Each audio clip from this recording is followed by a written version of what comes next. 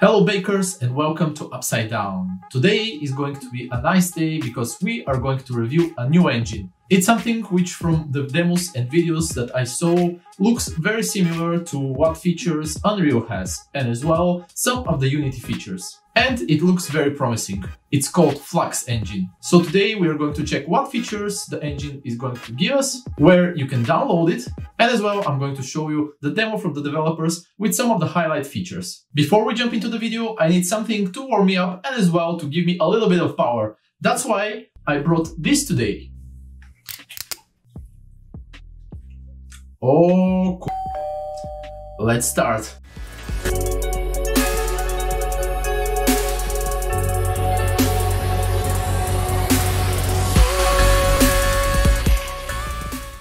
First, the place where you can download Flax Engine is flaxengine.com. You can find the link down in the description below and go to their webpage where you can download and see everything, which are updates and documentation. The link is going to send you to the page where I am at the moment. And there are a few reasons why this engine actually grabbed my attention. In my opinion, at least from the demo that I saw, everything looks pretty good and it seems that there are some very awesome features. Second thing that actually grabbed my attention was something, if we scroll all the way down to the bottom, you will see made with love in Poland. As some of you might know, I was living for more than 3 years in Krakow, Poland, and it's close to my heart, so I had to check this engine right away. The Flax version 1.0 was just released in December. This means that the tools and everything is a little bit fresh, so you might not be able to find as much content in terms of tutorials as for some of the other engines that have been already for years on the market. But nevertheless, this should not discourage you, because if you're interested, and as well I'm going to check myself how the whole engine is performing and how everything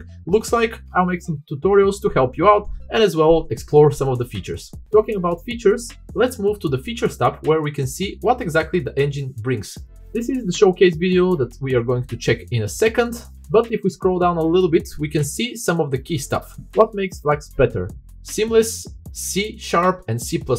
This is going to be something pretty good for all the developers because C# and C++ are very common languages, and as well everyone is now very familiar, especially after Unreal as well is using C++ for development. So I imagine that it's going to be very friendly environment for all the coders there. Automatic draw call batching and instancing. This is something which for me as well is interesting. I'll be checking how the automation system works. Next step is going to be for every asset is using an async content streaming by default. So this is also something which is very interesting for me because I've been working on some open world games before and I know some of the struggles that developers face. In terms of platforms, you're going to be able to create games and projects for Windows, Linux, Android, PS4, Xbox, and so on and so on. I don't see iOS on the list, but probably it's something which is either coming or I don't know, we will have to wait a little bit to see if it's going to be something that is going to be added. Next step is something for me especially interesting, and this is GPU lightmap baking. As you probably know, GPU lightmap bakes is something which is going to speed up a lot your process, so I'm very interested how exactly it's performing. Visual scripting, something which nowadays I think it's almost as a standard on engines. This is going to help all of you people that have some knowledge, some technical knowledge, to script a little bit easier, but you don't really have like coding background or anything like that. So I assume that it's going to be something very close and similar, for example, like blueprints. VFX tools, also something that I'm very interested, especially if you're exporting something through Houdini and how everything lines together and how it works. Gameplay globals for technical artists, open world tools, terrain, footage, fog, level streaming. This is also something that we will definitely experiment. I'm interested in if you are able to paint with different brushes and also what tweaks we can have for the fog, and especially if we can make, for example, some texture and have it a little bit scattered around and not just flat fog. We are going to see this. Then something which as well for coders is going to be very interesting because in the editor you can just reload apparently your C# and C++ code. The full source code is available of the engine, which is also something amazing, especially if you would like to add some custom features. And as well, it seems that developers are very keen on helping everyone that wants to start developing with their new tool. Something that is very important to say, I see it here on the bottom, is that the engine itself is completely free.